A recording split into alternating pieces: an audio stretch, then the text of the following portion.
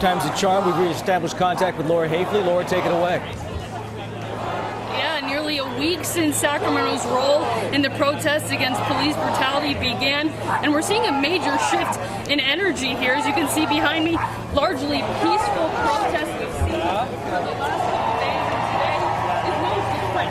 Something else we've noticed over the last couple of days is these smaller protesters beginning their evening in different parts of the city, and then ultimately converging at Cesar Chavez Park for a larger demonstration.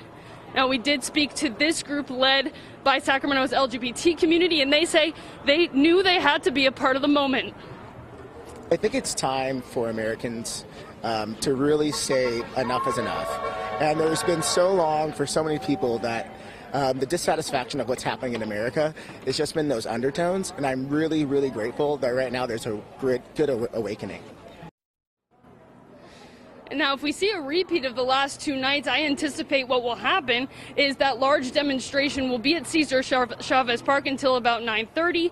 They will then disperse and head home, and the streets of Sacramento will become fairly quiet, but we will keep you updated. As always, Laura, thank you. Sacramento police tell us no arrests were made during yesterday's demonstrations, and there are no reports of damage or looting.